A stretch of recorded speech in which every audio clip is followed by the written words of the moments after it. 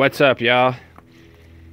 Alright, so we're gonna diagnose this four-wheeler real quick. We're gonna do this just quick and easy. So this thing isn't charging, right? It doesn't have any power at the battery. It's not charging at all. And we checked it with the multimeter and it's not charging. So we checked the main fuse. It's over there. And the main fuse is good. So we took it out, checked it with the multimeter. It was good.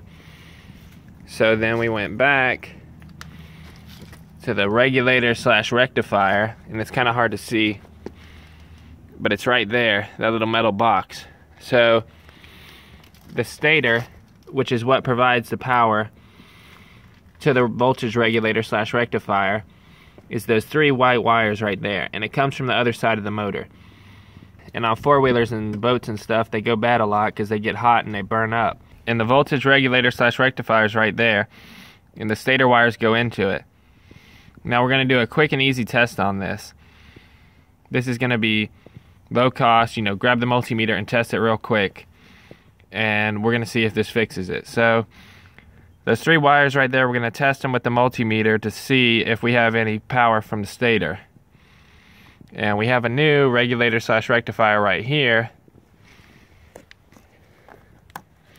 So we're going to see if that fixes the problem. But first I want to show y'all the quick and dirty test to see if you have any power right here. Now, I already know it's good, but I'm going to show y'all what it looks like when it is good, or, is hopefully good enough. And you can see where the AC voltage, that's three-phase AC voltage, it comes from the stator, goes into the regulator slash rectifier, and there's a red and black that come out of there. The black is ground, the red is positive. So you have AC voltage going in and DC voltage coming out, which is charging the battery. So you go from the stator, AC three-phase, into the voltage regulator slash rectifier, converts it to DC, 14 volts or whatever, comes out and comes to the battery. So let's get that connector off there and see what kind of voltage we have. Give it a look again.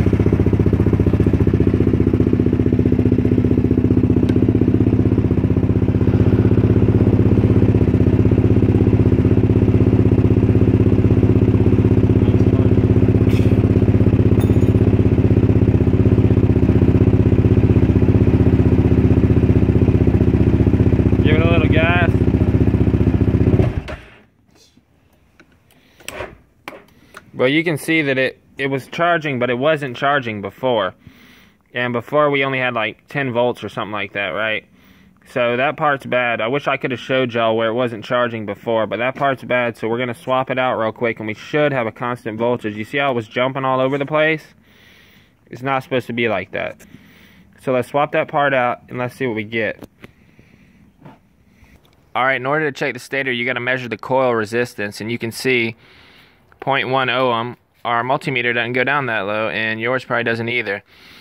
So we're going to do quick and dirty, and you can see positive to 1, negative to 2, positive to 1. You can see how to test them with the multimeter. So we got our multimeter right here, and it's going to be set to AC voltage.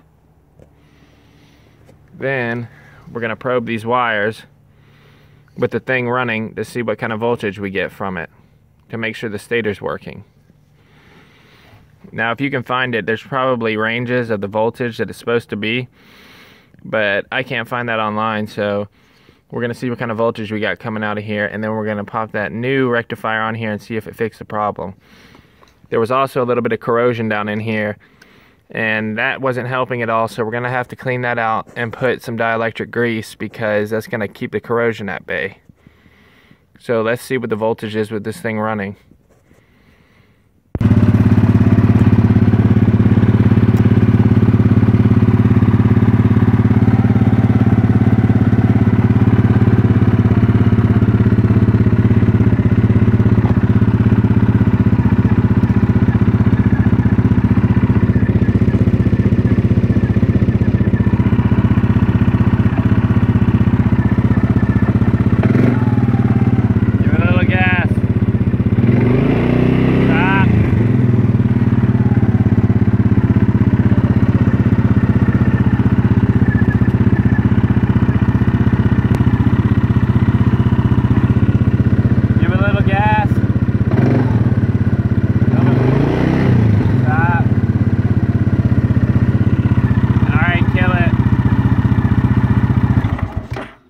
Alright, so you can see we got plenty of voltage from the stator, and y'all saw it got up to like 60 volts, so our stator's good. You just got to test them like that. Find the service manual, find out the pinouts and test them, but you can see I was showing y'all we tested all of them. If you've got like one leg of the three-phase that isn't what it's supposed to be, then your stator's cooked. So we're going to swap this voltage regulator out, and it should hopefully be fixed. So stick in there, we'll be right back.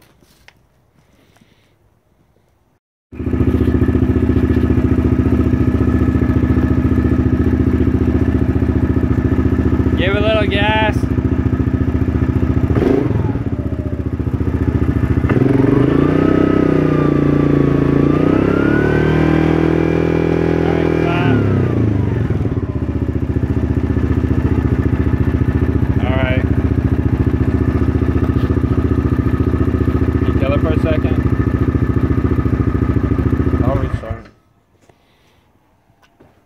So there you go, guys. It's fixed. You see it's charging now. And we had steady voltage. It wasn't jumping all over the place like it was before. So yeah, that's just a quick and dirty way to do it. Make sure you put dielectric grease all down in those connectors and clean them out, you know, with rubbing alcohol to get all the dirt and stuff out of there. Thanks for watching, y'all. If this helped y'all out, don't forget to check the description down below for links to parts to anything I used in this video. And don't forget to like, comment, and subscribe while y'all are at it. Later.